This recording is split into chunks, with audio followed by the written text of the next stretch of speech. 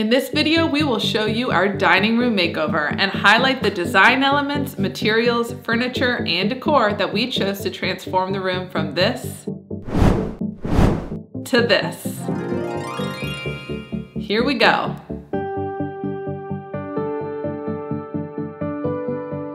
John and Megan here, and we are currently in our dining room, and a year ago, this room looked a lot different than it does right now. That's right. This room has always had good bones. 11-foot high ceilings, 3 large arched windows, a fireplace, and wood floor. However, it still felt cold and fell a little flat. Yeah, definitely not something we wanted to showcase as soon as people stepped through the front door.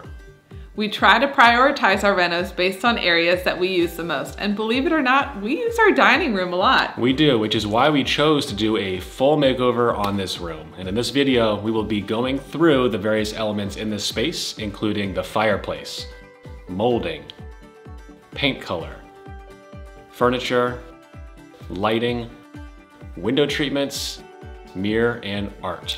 Whew. Well, and also make sure to stick around to the end too, because we threw in a couple of bloopers. For the sconces, we decided on the TT. They are always fun to watch. From the start, we knew the fireplace should be the focal point of the room. The problem was scale, and the original fireplace mantle and surround were just too small for this space. Yeah, it was also made of cheap MDF, and the marble hearth was cracking in several places. We decided that this would be where we spent most of our money, and we opted to have a custom cast stone fireplace package made for this room. We were lucky enough to be introduced to Larry at Omega Mantles, who was amazing to work with. And he introduced us to all the different styles, colors, and finishes to choose from. And believe me, there are a ton. There are so many. We decided to get their model 1110.557, which we'll just put up here on the screen.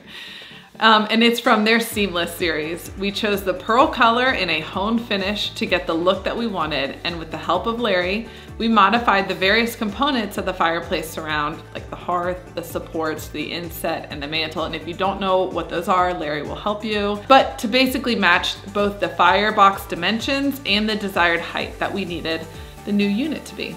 We also went for the 1-piece surround instead of the 3-piece so that it was a seamless finish. And we also opted for the larger hearth to give this unit the proper base it needed. This arrived on a very large pallet, and the installation process went fairly smooth. We first had to cut the wood floor to enlarge the area for the hearth, and we applied a self-leveler to make sure that the concrete pad and the subfloor were level. With the help of a friend and our local chimney crew, we were able to lift all the sections into place and secure them to the wall. They were heavy. Yes, they were. The fireplace kit also came with matching grout, so we mixed that together and filled all the seams where stone met stone with that matching grout. For areas where the stone met the wall, we used a high-quality caulk to fill the gaps. For the sconces, we had a happy accident when we realized that we could not install junction boxes above the fireplace because one of the locations was directly in front of the cinder block chimney. This was the perfect opportunity to put on our problem-solving hats. And we came up with a unique way to solve the problem. That's right, we bumped out the top section of the fireplace a few inches. This gave us enough room to add the wiring and outlet boxes for the sconces. While it did cost us more time and materials, this was one of the best things that could have happened to the space. By building it out, it added depth and it highlights the fireplace even more. And we now can fit sconces, which we'll talk about later in this video. The molding in this room is something we waffled on for weeks. Yeah, the room had a fair bit of molding already, but we wanted a design that was a little more modern. We removed the existing molding and then installed chair rail and larger boxes above and below, all using the same profile. These changes created a clean yet classic look to our dining room walls and created a tremendous amount of visual interest and depth. We kept the crown molding, but had to remove it and reinstall it on the fireplace wall to accommodate the bump out that we constructed. That's right, and while the crown molding stayed the same, we decided to add one little small piece of trim on the ceiling to really draw your eyes up. And it did. I went straight to the ceiling. It's true. We also added our custom 2-piece baseboard to the dining room. This is something we added to the rest of our first floor when we moved in, and after we refinished our floors. And we wanted to keep it consistent in this room as well. For the paint in this room, we wanted to choose a color that was both inviting yet intimate and luxurious. We also wanted it to be dark enough that you knew it was different from the white walls in the rest of our first floor, but not too dark and not too moody. After a number of samples, we settled on the color Collingwood by Benjamin Moore. To us, it was the perfect mid-tone grayish. We applied a primer to all the walls and the ceiling first using our Graco X7 paint sprayer. We then applied 2 coats of flat white to the ceiling. We also hopped on the monochromatic trend that we have been drooling over. And what this means is that we painted the walls and all of the molding, including our windows, to give the space a modern yet timeless look. We needed furniture and decor to complement the new look of our dining room. The first piece we ordered was the dining room table. We originally used the table from our old house, and while it's in great shape and we still love it, it was just too small for this space. We went with the Jason dining table in the 107-inch length. The angled lines on the legs are very unique, and the ember finish gives a nice pop of contrast in the space. We are not too keen on the zebra pattern on this finish, but overall we love the larger table for this space. For the dining chairs, we decided to keep our original set. They're the Bennett Parsons dining chairs from Restoration Hardware in the sand Belgian linen finish. We love the straight lines on the back that are softened by the tufting detail, not to mention they are also comfortable. We originally had 6, so we purchased 2 additional chairs to add to our current set.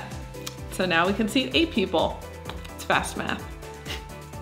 For the buffet, we don't really have fine china, but we wanted a piece of furniture to store our serving platters and use it to display food or desserts when hosting. We absolutely fell in love with the Luciano buffet from our house.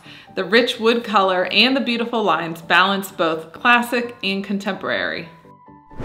A piece of furniture we did not originally intend to buy was an accent table. But after looking at the renders, we realized it would be nice to have an additional accent table in the corner to display a vase or greenery and just really fill that area. We decided on the Santos side table from McGee & Co. The rich wood is gorgeous in person, and it was the perfect size for the corner we put it in. But we definitely recommend putting this beautiful table in any corner of your home. For the rug, we wanted a neutral tone with a subtle yet classic pattern. We went with the Albuquerque area rug from Boutique Rugs, which has the perfect blend of light gray, light beige, and charcoal colors. It's a medium pile in a traditional pattern. The rug feels really high-end and is very soft to walk on.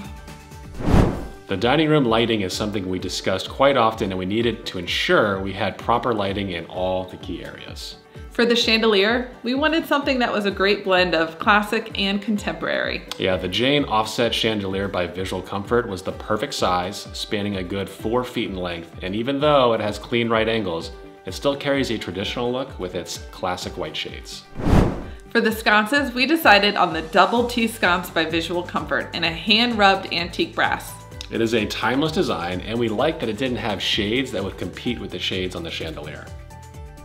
For the window treatments, we originally purchased the same linen curtains that we have in our breakfast room, which we've talked about, because we love them so much. However, we wanted a more luxurious look for the dining room, and we felt like velvet curtains would give us that high-end look that we're trying to achieve. It was a little bit of a challenge to find off-the-rack velvet curtains in the color and length that we needed, but we managed to find the perfect panels by Half Price Drapes on Amazon.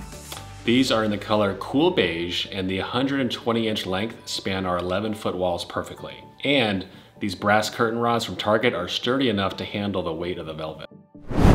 Be sure to check out our favorite curtains and drapes guide that you can download for free using the link in the description. Selecting the art for this room was really challenging for us. Yeah, we went back and forth on what type of artwork we wanted. Then we focused mainly on the color palette we wanted and researched all the genres from there. We came across Autumn Hills by James McCallan and purchased it in the knife gel finish. For the mirror, we knew we wanted a large and oversized mirror to make a big impact in this room. Since the ceilings in this room are 11 feet tall, we started looking at floor mirrors instead of wall mirrors and found the Emmy brass floor mirror from Crate & Barrel. This mirror is a beast, so make sure you securely anchor it to the wall to avoid it falling down. Yes. Overall, this project was a first for a lot of things. First time replacing a fireplace, first time doing monochromatic paint, first time adding molding on the ceiling. It was also one of the first projects we have done for our house where we used SKETCHUP extensively before anything was purchased. This helped out tremendously. We could determine the right size and scale for the furniture, compare different molding patterns and sizes, and swap out art pieces to see which ones we like the best. We are thrilled with how this project came out and love using the space now for family dinners. And our new puppy Slinky seems to like it as well. What's your favorite part of this room? Let us know in the comment section below. Also, please make sure to hit that thumbs up button to like this video and click the subscribe button to stay up to date on our channel. Are you ready for some bloopers? Too bad. We did this all in one take and we don't have any. In this video, we will show you our dining room makeover. We are off to a good start. Here we go. And a year ago, it looked much different than it looks right now. I mean... Sorry. You see what I have to work with here, people? Large arched windows, a fireplace, and a wood floor. However, it still felt... Yeah, sorry. No, that's okay. I thought that was my line. Do you see what I'm working with here? That is correct. This room has always had good bones. 11-foot high ceilings. I lost my spot. Whew. And make sure to stick around to the end. Elements in this space, including the fireplace, molding, paint color, furniture, lighting, window treatments, mirror, and art. Whew. Stick around to the end too, because we threw in a blooper reel. Oh. We don't have bloopers, do we? Oh goodness. Do we like the hand thing or no? Probably not. Really? Sorry. I was like, this is money, right? This is it. This is gonna seal the deal. People are gonna stay tuned in because of my finger your hand counting. gestures, yep. All right, here we go. Let me snot my nose. No, you're good. Thanks. Oh my god. What? So gross. That's right, there are a lot, and shout out to Larry. You shouting out now? I know. What up, Larry? We also had a happy accident when... Not like the accident Slinky has. Now, you gotta warn me. Why? Like, that was aggressive. It's so much better. So aggressive. When I surprise you with those. Oh my gosh, threw me off. All right. For the sconces, we also... Oops. For the... Yep. Could not install junction boxes for sconces. I don't like how it says sconces. Good luck reading this part I again. know. Gosh. This was the perfect opportunity to put on our problem-solving hats. Mine's stuck. This was the perfect... And we came up with a unique way to solve the problem. We bumped out the top section of the fireplace. Oh, we came up with a unique way to solve the problem. We bumped out the top section of the fireplace a few inches. Why'd you move your mouth? That was my line. No, you told me to go to inches. And we came up with a unique way to solve the problem. We found The molding in this room is something we waffled on. Sorry. Are you ready to rumble? We kept the crown molding, but had to remove I got this. I got this. A small piece of trim to the ceiling to really draw your eyes up. That's right, and it did. We also added our own custom 2-piece baseboard to the dining room. This is something we added to the rest of our first floor when we moved in, and we wanted to keep it consistent throughout this room. This is something we added to the rest of our first floor. Wait, did you just... This is something we added to the rest of our first floor after we refinished our red oak to look like white oak. This is something we added to the rest of our, I don't know. What did she just say? This custom baseboard is something we added to the entire first floor when we moved in after we refinished them. Right? I know, okay. Well, this custom baseboard we added to the rest of... This baseboard, man, seriously. Sit. Good boy, down.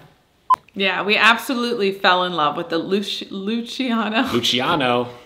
Lucy. Love the, yeah, okay, sorry. For the buffet, we don't really love, oh, wait. For the sconces, we decided on the TT. Oh, the TTs. What do I say? The double T. Okay, sorry. For the sconces, we decided... Sorry. I know it's coming. I know it's coming. That's the problem. Let it roll just a little bit. Okay. This mirror is a beast, so make sure you securely anchor it to the wall to avoid it falling down. Yes. Yes. If you like this video, you are going to love the one right over there. So click that button and check it out.